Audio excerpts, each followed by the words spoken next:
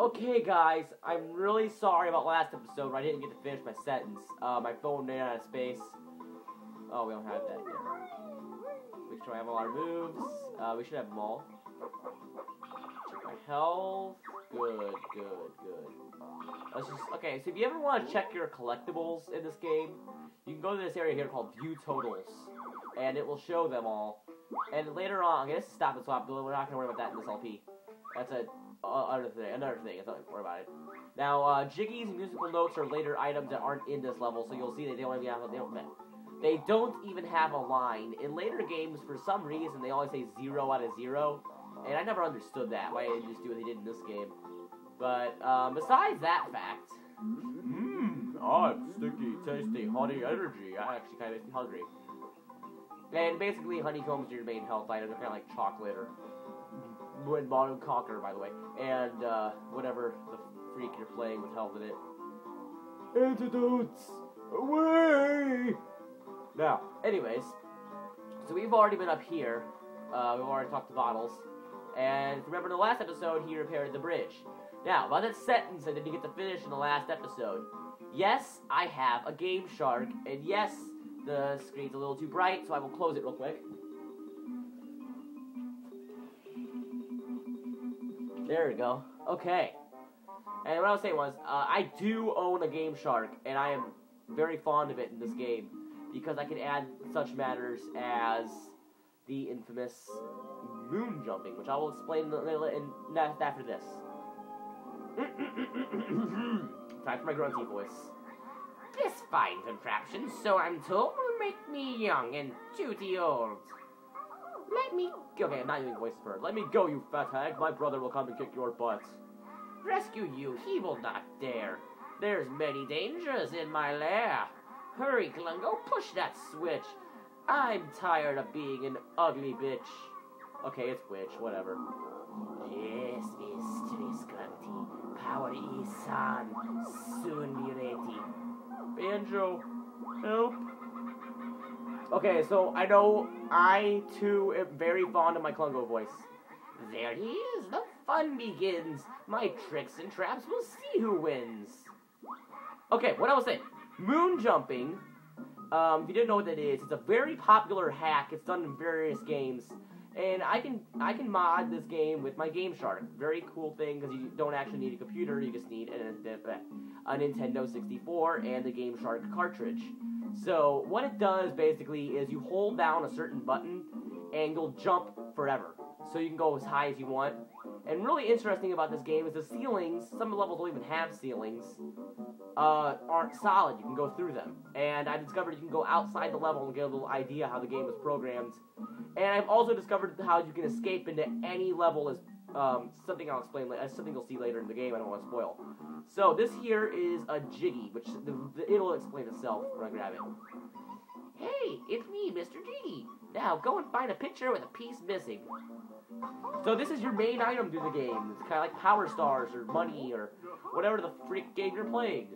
And yes, I know I'm referencing Mario 64 and Conquer a lot. I did those. Those are my two most recent LPs. And you know, I like to reference my previous LP the most because it's just the easiest one for me to reference. It's the one you guys are most familiar with, possibly. This is the first world, Mumbo's Mountain. To open the door, you'll need to find the jigsaw picture with an image of this area on it. Have a look around. It can't be far away. So, this level's kind of different. So this is kind of what I consider a hub. It's a little room. It's kind of designed like the level, and this is where you enter the level in. Right here is a puzzle hub kind of thing. It's just like the level, but it has the puzzle. Now, you go around there if you want to.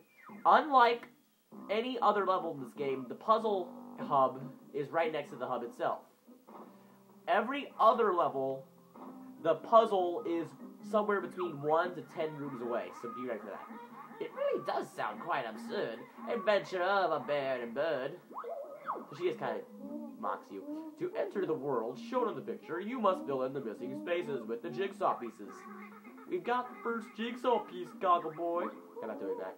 Great. To fill in those missing spaces on a picture, press A. If you don't want to use any jigsaw pieces, press B to leave.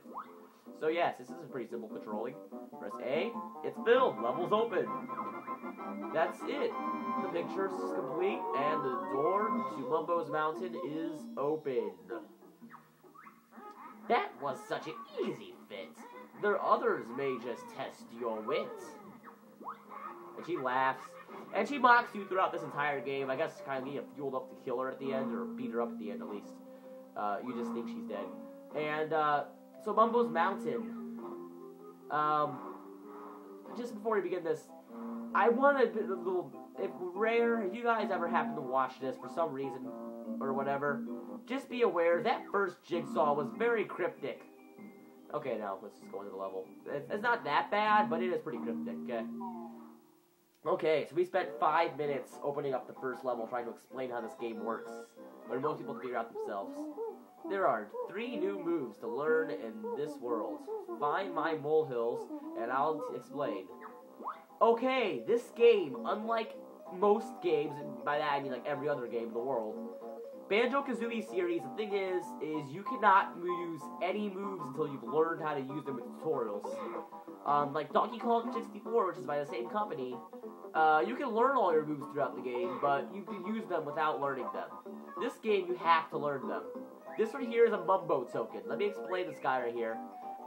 This is actually a collectible item in the game, but they never actually showed that. I'm going to try to find them all.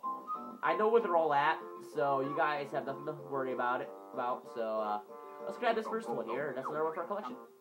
Me Mumbo token, used for Mumbo magic. So that's one of the few collectible items in this game. I don't like know them all by heart like I do everything else in this game, because this is my first time figuring out they're actually collectibles. But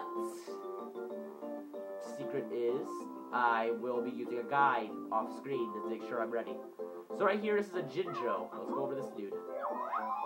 Yippee! You saved me! Gruntilda has imprisons 5 of us Jinjos on each world. Free us all to get a Jiggy. So that's how you get one of the Jiggies in every level. Jinjos aren't hard to find, but they're one of the items you'll lose when you die, so make sure you find them all.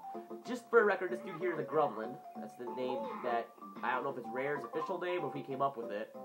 But yes, they are just regular enemies, not to be mistaken with Gremlins, which I'm sure you all know what that is. You've watched the movie. I'm a note, 1 of 100 on each world. Elect us to open the note doors. I tried to sound as musical as possible, it ended up sounding like a homosexual. I'm sorry with that, guys. So this here's another Jinjo. So you'll see there's 5 colors, and unlike the rest of the Banjo-Kazooie games, the first one, there's always the same colors per level. So they're pretty boring. Very, bland enemies. Or bland enemies? What? No. Very bland characters.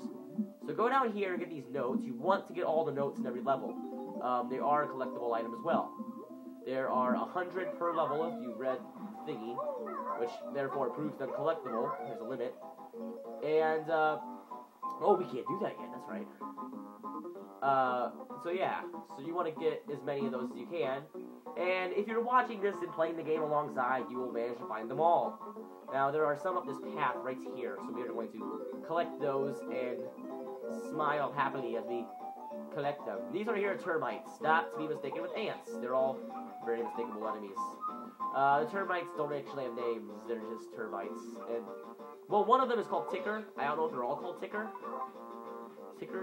but whatever. So go up here, and let's learn this new move first. But we'll have to wait till next episode. So I hope you enjoyed the first episode of Let's Play Banjo-Kazooie. Now, if you're playing along, Nintendo 64 users, I don't know what you're going to do. You're going to lose your musical notes and your Jinjos if you stop playing right now and wait till tomorrow. So, if you're going to play along with this, wait till the whole thing is up and just kind of watch it for fun while you're waiting. It'll be about a month or 2, but yes. So, in the next episode, I will learn this new move, and we will continue on and get more stuff. See you then!